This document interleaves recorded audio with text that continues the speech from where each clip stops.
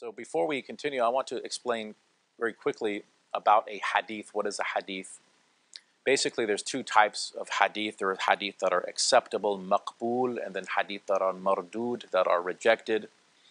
Basically, a hadith describes the actions, or gives the speech or the tacit approvals of the Prophet Muhammad sallallahu alaihi wasallam, the af'al, the aqwal, and the taqarir. So there's a difference now between hadith and sunnah, right? Obviously, there's overlap. We draw or extract the sunnah from the hadith, but they're not necessarily the same things. There's a lot of hadith. There's thousands upon thousands of hadith at different grades. We'll talk briefly about that. Anything that is attributed to the Prophet Muhammad sallallahu alaihi wasallam, peace and blessings of God be upon him, is considered to be a hadith. But the sunnah of the Prophet, right? This is what has the sort of providential protection, the protection of Allah subhanahu wa ta'ala. This is the authoritative or normative ethos, the authenticated practice of the Prophet Muhammad sallallahu alaihi wasallam. And the function of the sunnah, as the scholars of Islam say, al-ulama, as sunnatu tufassiru al-Quran, that the sunnah, really what it does is that it exegetes, if you will, or it explains the Quran, right? So the Quran itself says in Surah Nahl, Surah number 16, verse 44, Allah subhanahu wa ta'ala says that indeed we sent down this dhikr upon you, this reminder upon you, speaking directly to the Prophet Muhammad, peace be upon him, لِتُبَيِّنَ لِلنَّاسِ مَا نُزِّلَ إِلَيْهِمْ, in order for you to make bayan, in order for you to make clear, right, to explicate, to elucidate, to commentate upon what was revealed to them, to interpret the Quran, the revelation of God. This is one of the functions of prophecy. So just because you read something in a hadith doesn't necessarily mean it's true, even if it's considered to be in a sound book of hadith. There are a lot of problems with hadith that are graded as sound. There's difference of opinion about them. You might read something that is sound and try to implement it, but implement it incorrectly. For example, one of my teachers years ago, he quoted a hadith that the Prophet used to eat dates, but what's the proper way of eating a date? What's the proper etiquette? You pop it in your mouth and you spit out the seed. How did the Prophet Muhammad sallallahu alaihi wasallam, how did he eat a date? Right, he would put it into his mouth with his right hand, and then he would extract the seed by turning his left hand over with these two fingers and push the seed out with his tongue, but no one actually saw his tongue, and then he'd discard, or he would get rid of the seed. So he did it in a way where there's a lot of honor, and there's no question about having bad adab or having bad comportment while eating. How does a Muslim pray? I mean, the Quran tells us to pray, but how do we pray? Can you pray any way you want to? Can you just kind of follow what your neighbor is doing or what Christians and Jews are doing? Is that how we pray? So the sunnah becomes absolutely indispensable in understanding the Quran. How do we send benedictions upon the Prophet? The Quran says, Ya ayyuhalladhina amanu sallu alayhi wa sallimu taslima. O you who believe, right, send benedictions of peace upon the Prophet Muhammad, peace be upon him. How do we do that? We have to look at the sunnah, or the authenticated hadith of the Prophet Muhammad sallallahu alayhi wa ala alihi wa sallam. And it's a meticulous science. We don't have to go into it now. It's a separate class. But basically, for a hadith to be sound, right, there's a sanad, which is the chain of transmission. It has to be muttasil. It has to be linked. There has to be a link, no missing, no gaps in the link of transmission. The famous hadith of mercy has 23 or 24 links in its chain of transmission. This is the hadith of the Prophet Muhammad, peace be upon him, is reported to have said, and you'll find it in Musnad Ahmad, Al-Rahimun yarhamuhum ar-Rahman, irhamu man fil ard, yarhamkum man fis sama, or yarhamukum man fis sama, or kama qala alayhi salatu wasalam, that the most compassionate shows compassion to those who show compassion. Show compassion to those on earth, and the one in heaven, in no anthropomorphic sense, will show you compassion. This hadith is called Hadith al-Rahma. There's, like I said, about 24 or so links in its chain of transmission. And it is indisputable, the words of the Prophet Muhammad, peace be upon him, and this is actually the first hadith that Muslim children in the traditional Muslim world were taught. This would sort of set the foundation for their education about the Prophet Muhammad sallallahu alaihi wasallam, stressing the importance of compassion, the importance of mercy. So the chain of transmission is muttasil. There's no gaps. Everyone in the chain has adala. They have probity. They're known as being righteous people. They have adapt. They have intelligence. They have good memories. There's no hidden problems, no hidden illa, right? Which could be anything from like bad grammar, because the Prophet, peace be upon him, did not use bad or incorrect grammar. He was the most eloquent of speakers. So this is a very meticulous science, the science of hadith authentication. And this is different than seerah, right? With seerah, you have to be careful. A lot of things get into seerah that have no chain of transmission. So it's up to the ulama to go through and sort of sift through the seerah and extract what is authentic to what is not. Writers of seerah tend to exaggerate certain things. And it's interesting because the seerah is something that is constantly under attack by, for example, Christian apologists, Christian missionaries. They tend to attack stories in seerah, and many of these stories are exaggerations, even according to Muslim scholars. Some of these stories have, like I said, no chain of transmission, and no Muslim really takes them seriously. But these are the things that are brought up by missionaries, for example. So basically tearing down a straw man.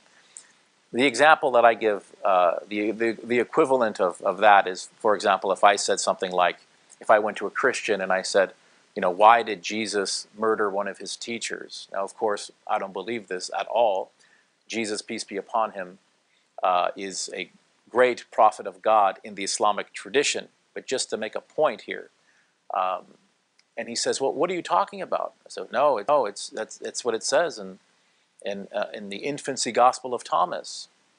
Well, he would say, well, the infancy gospel of Thomas is an apocryphal gospel. We don't believe in that. That's what he would say, right? We believe in Matthew, Mark, Luke, and John, right? I say, exactly, we don't believe in that. So many of these stories in seerah are just, they're falsified stories. No Muslim takes them seriously. There's no chain of transmission, and they have nothing to do with our faith. But this hadith, Hadith Gabriel, right, this is considered to be a sound hadith. It's recorded by Imam Muslim. It is a very famous hadith, as I said. So the hadith begins, an Umar radiallahu ta'ala anhu, that the hadith is on the authority of one of the greatest companions of the Prophet Muhammad, peace be upon him, whose name was Umar, and Umar was the second caliph in Islam, following the first caliph Abu Bakr, one of the most beloved human beings to the Prophet Muhammad, peace be upon him. And generally, well, the Sunni tradition of Islam praise and love all of the companions of the Prophet, peace be upon him. They weren't all perfect, but there's a respect there, and that's in contrast to the Shia that don't respect a great number or a majority of the companions of the Prophet. So these are the two sort of major divisions in our tradition, Sunni Islam and Shia Islam. And really I would say the differences as far as theology goes are minor, they're negligible. Some would disagree with that. But the vast majority of scholars on both sides do not anathematize either side. They don't make takfir, right? But the major difference is really in probably political theory, political theology. But nonetheless, the hadith begins by saying, بينما نحن جلوس عند رسول الله صلى الله عليه وسلم. So Sayyidina Umar is saying that one day we were sitting with the Messenger of Allah sallallahu alaihi wasallam. And the title of the Prophet sallallahu alaihi wasallam here in Arabic, Rasulullah, a construct phrase, the Messenger of God. Rasul is equivalent probably to the Greek apostle, which literally means one who is sent forth. And of course, the word for God in Arabic is Allah, and this is the name of God in Arabic. But in all Semitic languages, the word for God begins with the alif and the lam, or alif and lamed. So in Hebrew, you have Elo as the singular, and Elohim, which is the plural of majesty, which we find many, many times in the Hebrew Bible. In Aramaic or Syriac, you have Allah, right? So Jesus, peace be upon him, Isa alayhi salam, he would have used Allah because he spoke Aramaic or Syriac. So for example, in Mark 1:15, behold the kingdom of God, the Malkutha da Allah is at hand. So Jesus would have used this name for God, Allah. So the Quran, so in Arabic, uses that name as well. So he's saying we're sitting with the Messenger of a God, peace be upon him, that yawmin, one day, إِذْ طَلَعَ عَلَيْنَا رَجُلٌ, and behold, a man rose among us, right? So the Arabic here suggests that he sort of just seemingly appeared out of nowhere. شَدِيدُ بَيَادِ الثِّيَابِ, he was wearing exceedingly white clothes. شَدِيدُ سَوَادِ الشَّعْرِ, he had exceedingly black hair. لا يرى عليه أثر السفر, the traces of travel was not seen on him. So, he wasn't dusty, he wasn't disheveled, anything like that. He didn't look like a traveler, didn't have, a bag or something with him. ولا يعرفه منا أحد, and none of us knew who he was, or none of us recognized him, right? So, this is obviously the archangel Gabriel, right? Jibril alayhi salam, Jibril in Arabic, Gavriel in Hebrew, which means the power of God. And Gabriel would often incarnate, that is to say, assume human flesh in order to teach human beings, right? So this is one of the ways in which the prophets would interact with angels, that the angels would take human form. It's called incarnation. Muslims do not believe that God incarnates, right? So this is a major difference of opinion a major difference in theology, let's say between Hinduism and Islam, or Christianity and Islam. So in Hinduism, there are countless incarnations of God. Is Hinduism essentially a monotheistic religion? That's an interesting question that we can talk about later. In Christianity, God did not incarnate except for once, and that was in the person of Christ, according to Christians, and we'll talk about that as well. So oftentimes, Gabriel would incarnate, and he would teach the prophet. He's the teacher of the prophet, although Muslims believe that the Prophet Muhammad's rank is higher than Gabriel. His rank is actually higher than his teacher, because the prophet is the best of creation. He's the beloved of God. Right, so it's not all about knowledge, right? You can have teachers that are arrogant. You have students that surpass their teachers over time in piety and even in knowledge. It's very, very common. So Gabriel would come to the prophet. He would teach him the religion, or he would bring the prophet Quran. He would bring the prophet revelation. Oftentimes, Gabriel in human form would simply tell the prophet to repeat after him. And the prophet would repeat, and that's called an exterior locution. Other times, the angel would come to the prophet, but was not seen by him. And the angel would dictate to the prophet internally. The prophet would perceive words internally, sounds forming words or vibrations forming words, and he would perceive that, and then he would just repeat that, and that's called an interior locution. So the Quran would come to the Prophet in both ways.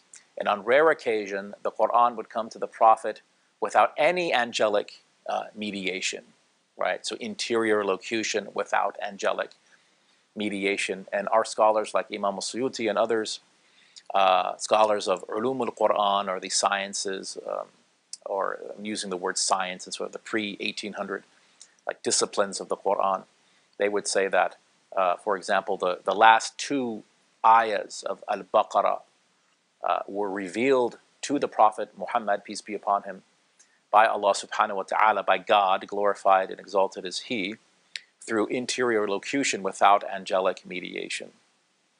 And they mention others too. وَالضُّحَى وَاللَّيْلِ إِذَا سَجَى, Surah 93, and the surah that follows it, أَلَمْ نَشْرَحْ لَكَ صَدْرَكَ, Wallahu a'lam. So here we have Gabriel, peace be upon him, the great archangel. He's taken on human form. He's wearing white clothes, very white clothes. He has exceedingly black hair, and no one recognizes him. So he comes, and Sayyidina Umar, he continues, he says, حَتَّى جَلَسَ إِلَى النَّبِيِّ, so that he sits right in front of the Prophet, peace be upon him. فَأَسْنَدَ رُكْبَتَيْهِ إِلَى رُكْبَتَيْهِ, to the point where he sort of touches or links his knees against his. So he's sitting right in front of the Prophet, peace be upon him. وَوَضَعَ كَفَّيْهِ عَلَى فَخِذَيْهِ, and then Gabriel puts his hands on his thighs, on his own thighs, and he's listening intently to the Prophet Muhammad, peace be upon him. So here Gabriel appears to be teaching us proper adab, sort of proper etiquette or comportment with the Prophet. And this is very important for Muslims, that we show proper respect towards all the prophets of God, right?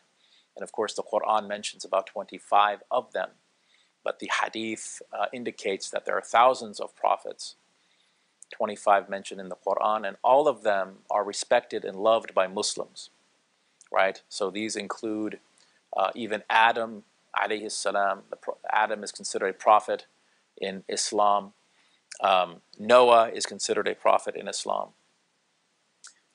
Moses, peace be upon him, and before that, Ibrahim alayhi salam, or Abraham, and Ishmael and Isaac, both of them considered prophets in the Islamic tradition, both of them beloved by Muslims, both of them respected, both of them considered legitimate prophets and righteous. Even Jacob is considered a prophet in Islam. So these stories that are mentioned about, for example, Jacob in the book of Genesis, where he's really depicted in a very negative way, right? Basically as this kind of trickster, and that's a kind of common sort of literary device or literary character in ancient literature, that there's this trickster figure who is considered to be very clever and gets his way by obviously tricking people. And this is sort of praised in the book of Genesis, that God has this type of unconditional love for Jacob despite all of his faults. So things like that Muslims will not confirm. So the dominant opinion, and we'll talk more about this as well, is that when the Quran speaks of the Torah that was revealed to Moses, peace be upon him, it's not talking about what is today considered the Torah, right? Because clearly there are stories in the so-called Torah of today that are unacceptable from a theological standpoint, from an Islamic theological standpoint. There are many things in the Torah that we would consider to be accurate and even true, but at the end of the day, Muslims don't rely on any other scriptures. All of these scriptures from the perspective of the Quran and Islam have been abrogated. Islam has its own scripture, it is the Quran. Islam has its own sacred law, which is derived from the Quran and the Sunnah of the Prophet, peace be upon him. So anyway, we were talking about proper comportment with the Prophet Muhammad, peace be upon him. The Imam of Medina in the second century, second half of the second century, or right in the middle of the second century after Hijrah, was Imam Malik ibn Anas, who died, I believe, 179 Hijri. Students would come to him and they would study fiqh, they would study jurisprudence, and they would study hadith. And when they would study fiqh, he would immediately begin teaching them. But if they wanted to study hadith, he would prepare himself. Oftentimes he would go and he would take a shower, he would wear white clothes, he would tie his turban, he would burn some incense, right, put on some musk. Why would he do that? Is because he's going to teach the words of the Master Muhammad sallallahu alayhi wa alihi wasallam. So out of respect for the words of the Prophet Muhammad sallallahu alayhi wasallam. Ibn Mubarak mentions something interesting. He mentions that one time Imam Malik ibn Anas, as we said, the Imam of Madinatul Munawwara, he was teaching his famous hadith book, Al-Muwatta, and as he was relating a hadith of the Messenger of God, peace be upon him, they noticed that he would cringe and his face would turn pale, and this would happen over and over again, but he wouldn't stop the hadith of the Prophet. So after he was done with the hadith, he told his students, look between my shirt and my back, and they saw that a scorpion had lashed him something like 14, 15, or 16 times. But he didn't want to cut off the speech of the Prophet Muhammad, peace be upon him. So he continued with the hadith. So Gabriel, he sits in front of the Prophet, peace be upon him, sort of locking his knees and listening intently. And then he says, however, Ya Muhammad. So he calls to the Prophet, peace be upon him, by using his first name, right? And this was something that is prohibited to do. The companions did not do that, right? They used the title of the Prophet. Even God in the Quran does not address the Prophet ﷺ directly by using his first name. He speaks about the Prophet by using his name in the third person, right? Muhammadur Rasulullah, for example. وَمَا مُحَمَّدٌ إِلَّا رَسُولٌ, for example. But when Allah subhanahu wa ta'ala is speaking directly to the Prophet ﷺ, Allah subhanahu wa ta'ala uses a title. Ya ayyuhar rasul, ya ayyuhan nabiyyu. Why does Allah subhanahu wa ta'ala do that? It's because Allah subhanahu wa ta'ala is teaching the ummah of the Prophet ﷺ how to address the Prophet.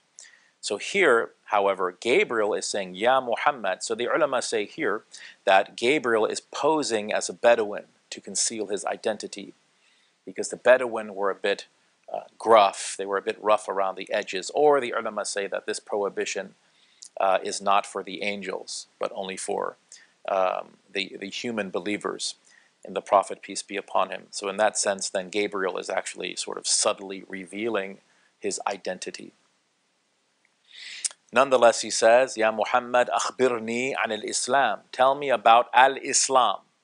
Of course, this is the name of the religion. But in this hadith, according to the scholars of hadith, this seems to be a reference to the sort of exoteric or exterior aspect of the religion, what sometimes philosophers of religion call the sort of lateral or horizontal aspect of the religion. Of course, it means submission unto God. فَقَالَ رَسُولُ اللَّهِ صَلَّى اللَّهُ عَلَيْهِ وسلم, and then the Prophet responded to Gabriel by saying, Al-Islamu an tashhada an la ilaha illallah. Right? So Islam is to witness or to testify that there is no ilah, there is no deity, there is no God, except Allah subhanahu wa ta'ala. So there's no ilah, nothing deserves worship other than Allah. Nothing deserves worship. Nothing other than God has divine attributes. Nothing other than God has the intrinsic ability to help and or harm you. So this is what is testified on the tongue, right? So this is the first pillar of Islam. And tashhada, shahada, to testify, and is done upon the tongue, La ilaha illallah Muhammadur Rasulullah. This is when when a convert wants to become Muslim, a proselyte becomes Muslim, they will utter the shahada. They will say, Ashhadu, I witness, I testify, and La ilaha illallah. There's no ilah, there's no deity, there's no divinity, there's no other person that has divine attributes that deserves or merits worship other than Allah subhanahu wa ta'ala. Wa ashhadu anna Muhammadur Rasulullah. And I bear witness that the Prophet Muhammad, peace be upon him, is the messenger of God. So the Prophet himself, this is what he says here. Al-Islam, number one, an tashhada an la ilaha illallah wa anna Muhammadur Rasulullah, is to testify that there is no deity other than Allah subhanahu wa ta'ala, and that Muhammad sallallahu alaihi wasallam is the messenger of God. So one of my teachers, he said here, this is something interesting. La ilaha, right? That's atheism. There is no God. Illallah, except Allah subhanahu wa ta'ala, or except God, capital G. So we're moving from atheism into deism now, that there is a God, and that this God is the sort of great architect of the universe, the creator of all things. Wa anna Muhammadar Rasulullah. And now we move into theism. So from atheism to deism to theism. So deism, God is just impersonal, right? But when we say Muhammadur Rasulullah and Muhammad is a messenger of God, this reveals the personal aspect of God. How does it do that? Well, it shows, or it is evidence of God's loving nature, that he sends human messengers for the guidance of humanity, right? So through his prophets, divine immanence is revealed, this kind of closeness that God has to his creation. It is through the prophets. This is how God reveals his loving nature. So the Quran says, وَمَا أَرْسَلْنَاكَ إِلَّا رَحْمَةً لِلْعَالَمِينَ, right? I always refer to this as sort of the equivalent of John 3:16 in the Quran. This is 21:107 of the Quran, in which Allah subhanahu wa ta'ala is speaking directly to the Prophet Muhammad, peace be upon him. And he says, we did not send you except as a mercy to all the worlds, right? That the Prophet, peace be upon him, is the greatest manifestation of God's mercy, because the Prophet is the greatest messenger of God. He brings us total guidance for all the world until the end of time. And of course, all the prophets are manifestations of God's mercy. I want to use that term, incarnations of God's mercy, right? Not incarnations of God's person. That's a Christian belief, right? That is intimated, at least, in the New Testament Gospels, especially the Gospel of John. But that's a Christian belief. So the prophets are examples of God's mercy in the Islamic tradition. Even Jesus, peace be upon him, in the Quran is also called a mercy. وَلِنَجْعَلَهُ آيَةً وَرَحْمَةً مِنَّا, that we will make Jesus a sign of God, a great sign, and a mercy from us, right?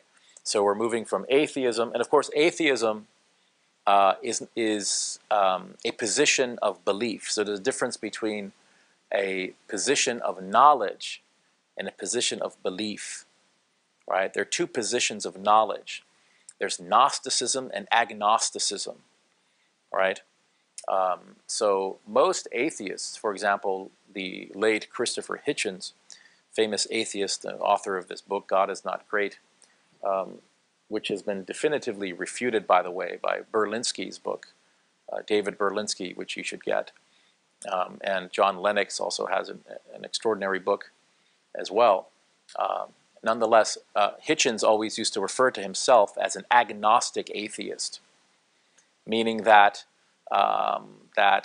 he is going to live his life under the assumption that there is no God, but he doesn't know for sure, cannot prove that there is no God. So he's an agnostic atheist, right? It's very rare to get a Gnostic atheist. In other words, an atheist who who knows with certitude that there is no God. And then, of course, you have agnostic believers and Gnostic believers as well. So then, that's the first pillar then, right? There's no God but Allah, and the Prophet Muhammad, peace be upon him, is a messenger of God. وَتُقِيمُ الصَّلَاةِ, he says, and to establish the prayer. So this is the second pillar, right? And the prayer, as-salah, comes from a root word which means to connect. So the prayer is our connection to God. وَتُؤْتِيَ الزَّكَاةِ, and to give zakat, to give charity. And the word zakah comes from a word meaning purification. So this is a type of a spiritual purification. وَتَصُومَ Ramadan, and to fast the month of Ramadan. Right? 1, 2, 3. This is the fourth pillar. Muslims that are able to will fast the month of Ramadan, the 9th month of the Muslim calendar, as really a commemoration of the Quran, whose revelation commenced during the month of Ramadan. وَتَحُجَّ الْبَيْتِ, and to make pilgrimage, in istata'ta ilayhi sabila, if you're able to do so. And that's the final pillar of Islam, to make pilgrimage to Mecca. So this is the Prophet's answer for what is al-Islam, right? And again, in this context, seems to be referring to sort of the exterior aspect of the religion. It is to say upon the tongue, there is no God but Allah, the Prophet ﷺ, messenger of God, to establish the prayer, to give the charity, to fast the Ramadan, and to make Hajj if one is able to do so. And then, قَالَ صَدَقْتَ, Gabriel said, you've answered correctly, or he confirms his answer. And Sayyidina Umar, he said, فَعَجِبْنَا لَهُ يَسْأَلُهُ وَيُصَدِّقُهُ. That was surprising to us, that this person is asking the Prophet a question, and then he confirms his answer, right? And this was, you can call this sort of the Socratic method, right? Where the teacher already knows the answer, but the teacher wants to honor the student and have the student give the correct answer. قَالَ فَأَخْبِرْنِي عَلَى الْإِيمَانِ. Now the second question, tell me about al-Iman, and which is oftentimes translated as faith, right? Iman literally means to cause safety, right? Safeguard your soul. It's related to the Hebrew emunah, right? So for example, the famous treatise of Maimonides is called the Sherosha Ashar Iqare Emunah, right? The 13 principles of Jewish faith, right? And of course the word Amin is related to this as well. So to safeguard your soul, right? So this isn't, blind. Iman doesn't mean that you just believe in something blindly, believe without evidence, belief without evidence. That's not what it is. It means to accept something because the evidence points in that direction, and by doing so, you safeguard your soul in the afterlife. So here in this context, so we have Islam, it's being contrasted with Islam. It seems to be referring to sort of the inward aspect or vertical aspect of the religion, right? So the Prophet, peace be upon him, he said in hadith, which is sound hadith, al-muslimu man salim al-muslimuna min lisanihi wa yadihi, aw kama qala, that the quintessential Muslim, right, submitter is the one that is he from whose hands and tongue, other Muslims remain safe. In other words, the true Muslim is not harming, he's not violent with other Muslims, and he's not slandering and backbiting and being calumnious towards other Muslims. That's the quintessential Muslim. And then the Prophet also said, al-mu'minu, right, the quintessential believer, right, the quintessential believer, man aminahu nasu ala dima'ihim wa amwalihim, aw kama qala, that the quintessential mu'min, believer, right, the one who internalizes the faith, is the one that humanity trusts with their literally blood and possessions. lives and property, lives and possessions, right? So the sort of field of compassion and love is expanded. It begins with oneself. That's what it means to be selfish. That's what the word idiot means. Idios means self, right? The idiot only cares about himself, and then it expands obviously to the family and the community, and then to the Muslims, and then to the whole of humanity, right? The whole of humanity. In fact, the Prophet Muhammad, peace be upon him, he said in a famous hadith, which is in Bukhari and Muslim, rigorously authenticated, لا يؤمن أحدكم حتى يحب لأخيه ما يحب لنفسه. أو كما قال, that none of you truly believe until he loves for his brother what he loves for himself, right? Until he loves for his brother what he loves for himself. And that hadith I just mentioned, is the source of the hadith, as I said, is in Bukhari and Muslim. But Imam an-Nawawi also included it as hadith number 13, I believe, in his Arba'in, in his famous collection of 40 hadith. And in his commentaries, he defines, what does it mean? Who is your brother? Right? None of you truly believe until he loves for his brother. حَتَّى يُحِبَّ لِأَخِيهِ. What does that mean? He goes on to say in his commentary, that means your brother, Muslim or Jew or Christian, really your brother in Bani Adam, right? In humanity, right?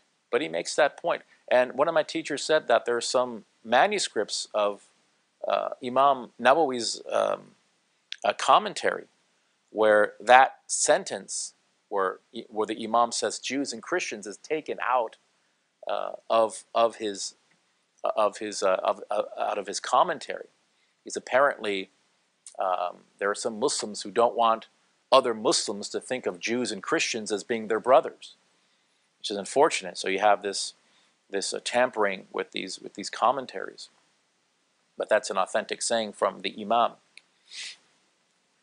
and that's a sound hadith from the Prophet. So he continues. So what is al-Iman? What is faith? Right? What does it mean to safeguard your soul? Qala, the Prophet said, أن تؤمن بالله وملائكته وكتبه ورسله واليوم الآخر. It is to believe in God, right? Literally to safeguard yourself by means of God, right? Or you can just say to believe in God. And it's not simply to accept the rational proposition that there is a God, right? You know, that's what Satan did. Satan accepts that there is a God, right? He accepts that wholeheartedly. But what is missing from Satan? Why does the Quran call him a kafir, which means an infidel, if you want? That's a Catholic word, or unbeliever, a rejecter of faith. Is because Satan does not have qabul and id'an, right? He doesn't have acceptance. He doesn't accept the guidance that comes from the prophets. He doesn't have submissiveness or humility towards God, right? One of the books in the New Testament, which is very close to Islamic teaching, is the Epistle of James. James, obviously, the successor of Jesus, according to Christian history. He probably didn't write this epistle, but it certainly sounds like something that he would have written. Seems like someone in his sort of school of thought wrote this epistle, but he says in there that even demons believe in God, right? Right. So it's not just about what one accepts rationally, or just sort of accepts in oneself, but has no motivation to manifest that faith in action, right? So faith and action, very, very important. So to believe in God then means not simply to accept things on reason, but to show one's faith, as it were, right? To perform righteous actions. Believe in God and in His angels and in His books, His scriptures, and in His messengers, and in the last day, the day of judgment. Al-Yawm al-Akhir, This Day of Judgment has different names in the Quran. Yom al-Qiyamah, like the Day of Standing. Yom al-Din, the Day of Judgment. Yom al-Akhir, the final day, the last day, etc. So the Prophet here then gives us these sort of 6 articles of faith, right? Believe in God, believe in angels, and there are 4 major archangels, Gabriel and Michael, Jibril, and then Mikael or Mikael, Israfil, which I believe is Seraphiel in the Bible or in Israelite tradition, and then Israel. Israel is not Israel, that's Israel. Israel is also the angel of death, and there are other angels mentioned in the tradition as well. As far as the scriptures go, Muslims believe in 4 major scriptures and many minor scriptures that are sort of indicated as well. But the 4 major scriptures are the Torah of Moses and the Psalms of David, the Zabur, the Injil, the Gospel given to Jesus, peace be upon him. Is that the same as the Christian Gospel, or is it the same as the New Testament, the 4 Gospels? It's not an easy question to answer. The dominant opinion from Muslim scholars is that those books, what the Christians are calling the Gospel, is not the pristine Gospel, is not the actual revelation given to Jesus, peace be upon him, although some of the sayings of Jesus could certainly have been preserved in these 4 books, but that these books, they contradict each other, and they're written in Greek, which is a foreign language to Jesus. This is sort of the dominant opinion of Muslim scholars, and they're written too late, decades later. Of course, there are different ways of looking at these things or counter arguments to those points as well, but this is the dominant opinion, right? So, for example, there are indications in the Quran that fabrications, textual fabrications, were committed by Christian scribes and Jewish scribes, and it seems like there's evidence of this. If you talk to textual critics of the New Testament, for example, there are manuscripts of the Gospel of Mark that end at chapter 16, verse 8, right? And according to eminent textual critics of the New Testament, that's actually the true ending of Mark. The oldest and best Greek manuscripts end at Mark 16:8.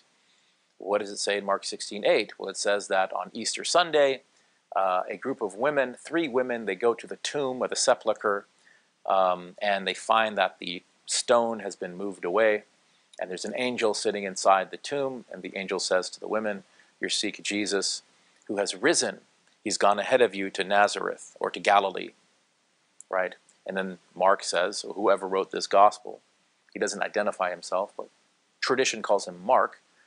Mark says that the women ran away and they were afraid and they said nothing to no one. And that's the end of the gospel, right? So what happened? It seems like a cliffhanger. Was Jesus actually resurrected? Did he survive the crucifixion and flee the city because he's afraid of authorities? What happened?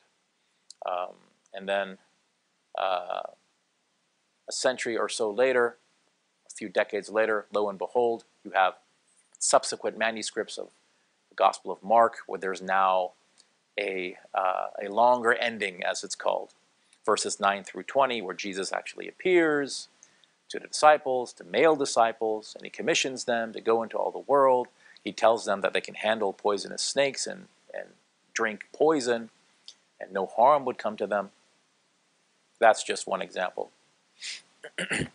So Muslims believe in God, and next week we'll give a little bit of a little lesson on theology. What do Muslims actually believe about God? Theology, theos and logos, right? Means speech about God. What do Muslims say about God? Who is God? Do Muslims believe that God is one, a sort of rigid type of Unitarian monotheism? Do gods believe that there's a plurality, if you will, in the quote-unquote Godhead, as Christians do? Do Muslims believe that God has attributes? What are the attributes? We'll go into a little bit of that. Again, we want to keep it very basic. Belief in God, angels, the revelations given to the prophets in their original form, and messengers of God, right? وَرُسُلِهِ. According to Muslim tradition, there have been about 124,000 or so prophets, although that number is disputed. As I mentioned, 25 of them mentioned explicitly, 25 or so mentioned in the Quran, and belief in the final day. Right? So belief in God, angels, revelations, messengers, day of judgment, وَتُؤْمِنَ بِالْقَدْرِ خَيْرِهِ وَشَرِّهِ. And that's the 6th article of faith. 2, 3, 4. Yeah. And that you believe in qadr. And qadr is difficult to translate. Divine decree, right? Some people, sometimes they translate it as destiny. I like divine decree or divine apportionment. And notice here the Prophet, he repeats, and tu'mina, that you believe. He repeats that verb because qadr is very hard to grasp, right? It's a difficult thing to grasp. That you believe in the divine decree, the good and evil of it, right? That everything is from God, right? So there's 2 terms in theology. There's qadar and there's qada. And some of the scholars say that these terms are synonymous. Others say that qadar is sort of the measuring out, divine apportionment, as we said. God determines all things. And then the qada is the playing out, if you will, of that divine decree in space-time, in the world, right? So so you had groups in the past that were known as the Jabariya, absolute determinists, who said things like human beings have no free will, and so God cannot possibly punish human beings because we have 0 volition. Then you have the other extreme, the Qadariya, or the absolute libertarians. We're not talking about political libertarianism, which believes that government should not have a lot of intervention, if any, in our lives. No, we're talking about philosophical or theological libertarianism, which espoused that human beings have absolute free will.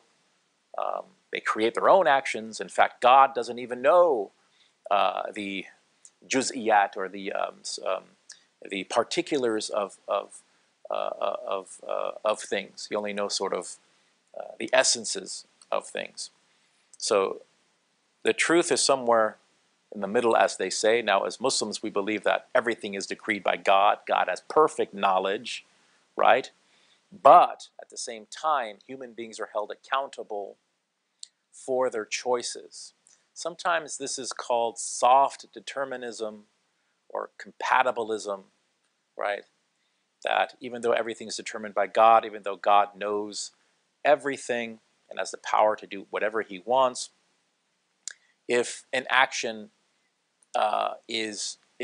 originated within a person themselves, from that person's wants and desires, and there are moral implications to that action, then that person is taken into account for that action.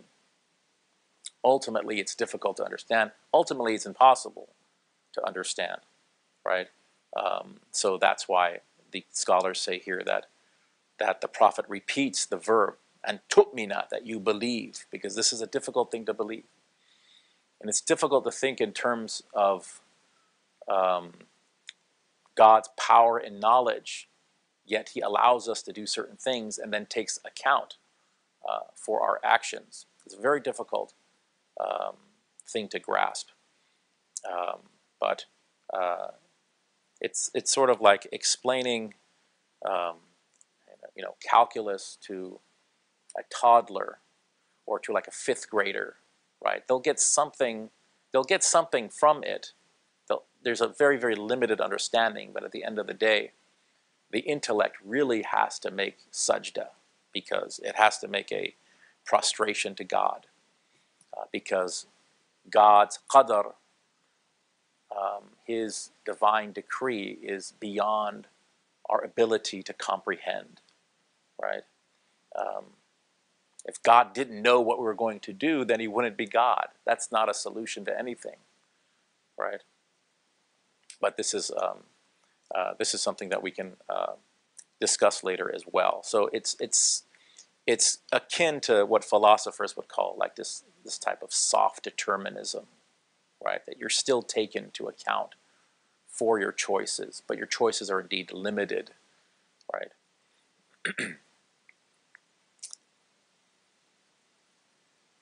Okay, so I think that's a good place to stop for tonight, inshallah. We'll finish the hadith next time, and then I'll give you a little bit of theology as well, basic theology in the Islamic tradition, and that'll complete next week.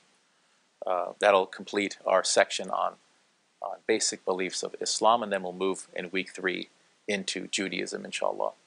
وصلى الله سيدنا محمد وعلى آله وصحبه وسلم والحمد لله رب العالمين والسلام عليكم ورحمة الله وبركاته.